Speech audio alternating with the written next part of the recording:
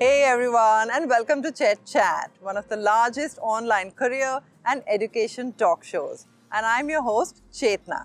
And today we've brought you in to the BML Munjal University, which is situated in Gurgaon, a short while away from New Delhi, the capital of India. And I'm going to take you into this beautiful 50-acre campus that houses a School of Engineering and Technology, a School of Management, and a School of Economics and Commerce. And there are some really good reasons why I think you should watch this video right till the end, because we're going to talk to them about some special programs that they've launched especially for you.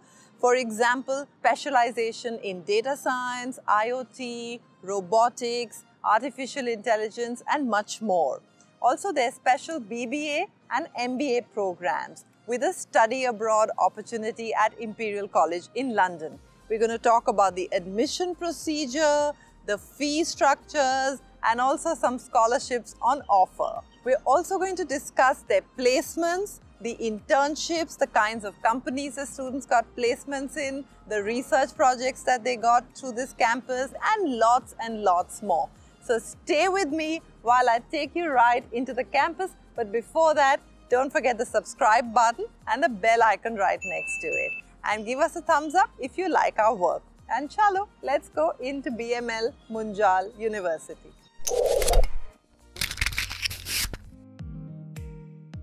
With every passing year, BMU has opened up so many windows of opportunity for all the students, be it organizing events or conducting them or participating in them. And that is solely different from the courses that BMU offers. So with participation, you get to learn so much and you groom entirely. Yeah. And now let's talk about the courses that BMU offers. These courses are not only linked to the curriculum, but also skill and perspective courses. We had this Etiquettes and Conversational Skills course, ECS, and that course helped me learn how to behave and conduct myself everywhere. So we recently inaugurated a Incubation and Innovation Center. So I'm actually founder and CEO of a startup here, and we are into disruptive clothing. And the best part was that all the faculties were very collaborative in a sense that they were all up for mentoring.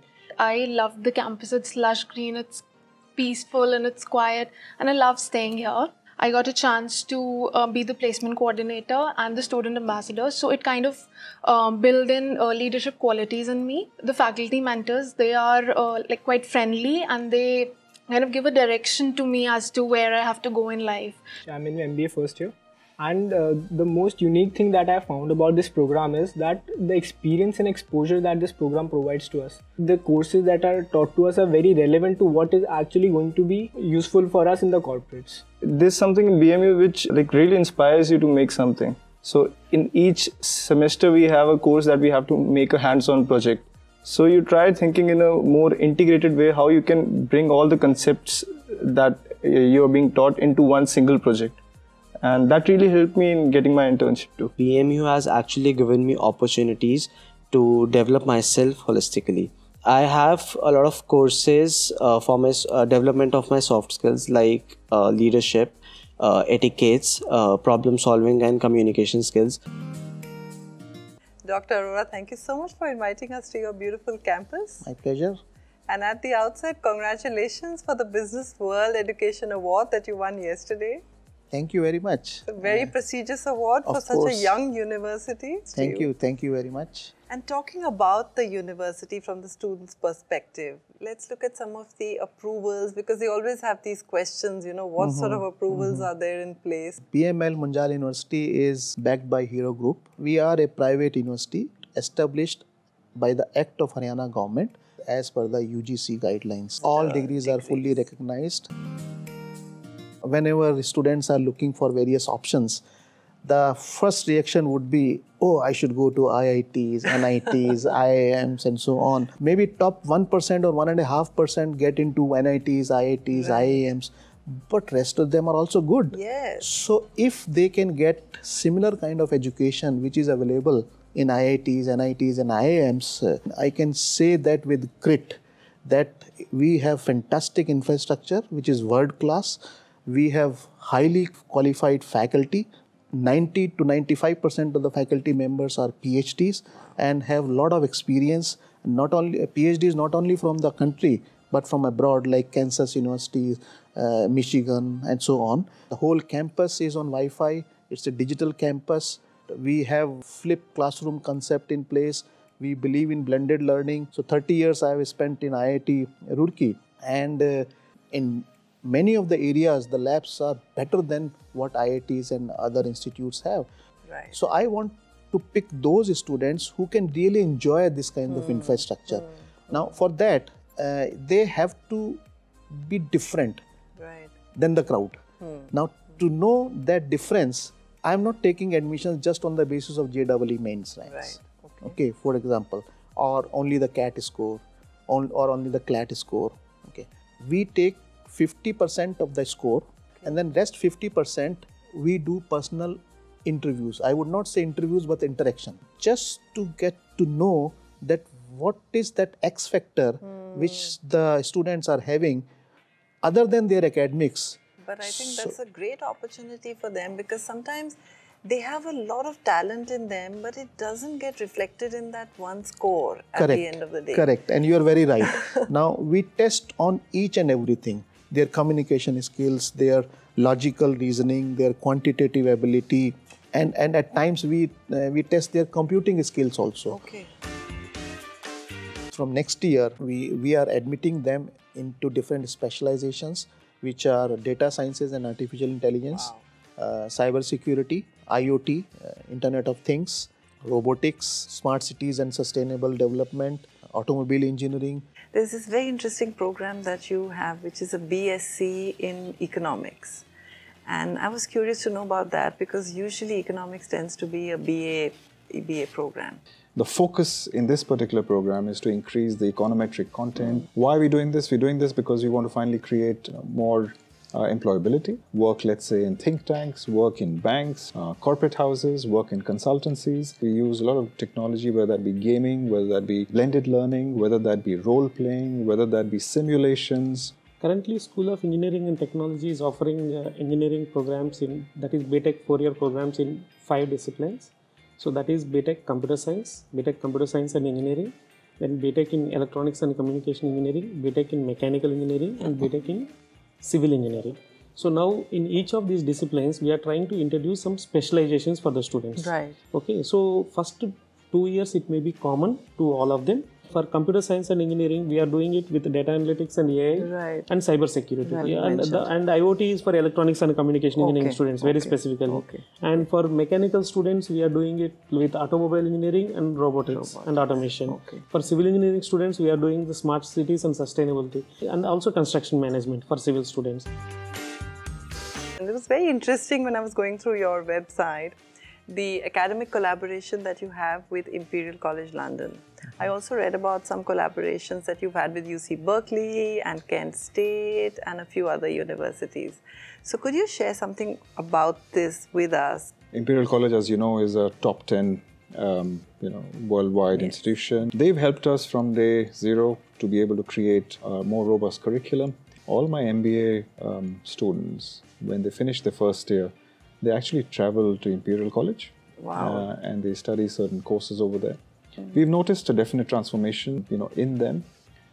Post that, it all helps the employability aspect. We recently launched a Center for Inclusive Innovation, and this Center for Inclusive Innovation will work rather closely with the Gandhi Center for Inclusive Innovation, which is part of the Imperial College. As far as other relationships are concerned, you have talked about the Berkeley FICE program. We have a relationship with Aston. We have a relationship with universities in America, in Germany. And the reason why we have these relationships is not only to be able to create research exchanges, faculty exchanges, an exchange of thought, them contributing in our executive programs, for example, or in normal course teaching here, but it is also to be able to enable students to actually go there for semester exchanges. We have a tie-up with Carleton University, Canada, where they are going to set up a cyber security kind of thing. Similarly, we are in discussions with Microsoft for data analytics and AI. We have IoT collaboration with Intel. For example, when it comes to robotics and automation, through Siemens, we have set up 7 labs where all robotics lab is there, mechatronics, automation, hydraulics, pneumatics. Very nice. And similarly for automobile engineering, we have a hero training lab as well as the shell lab. We not only have an internship program at the end of the first year going into the second year, but we also have live project facilitation, which means that students sitting here in the campus can work along with organizations even if they can't physically be there with them. Brings me to my next question about placements. Would you talk about your last batch perhaps and the kind of jobs that they got, maybe just a little bit about the average salaries, etc. About 84 to 85% of the batch is already placed. The median packages currently are at about 8.2 to about 8.4 lakhs. They find themselves working in many different organizations. So the Hero Motor Corp, of course, KPMG, whether that be Axis Bank, be TVS Motors, be in consulting, whether that be in analyst roles, whether that be in analytics, in marketing roles, sales roles. That's a great sort of third batch achievement that you've made. So Professor Vinayak, one of the questions that the students typically tends to have is about hands-on experience. Yes. Whether it's with companies in the form of internship or whether it's research projects. So tell us a little bit about what you would offer to students here. We have designed our curriculum with 3 internships for the BTech program. So these are mandatory internships and which are facilitated by the university. So the first internship is within the first year or end of the first year, where the student would be visiting 5 different industries. And at the end of the second year, in the summer term, again the student will be mandatorily going to the industry where they would be spending like 6 to 8 weeks, where again they will be doing some projects, but they understand how to work in the teams, because that we do practice from the day one in the courses also. In the final year, again like one full semester, 4.5 to 5 months, the student has to be in the industry. Now he will be actually contributing to the industry. So that's why even our PS3 students are getting some stipend. So it ranges from thousands to even up to like 35,000. So, and some of the companies who have recruited are asking them to join. So they're doing internship along with that job training.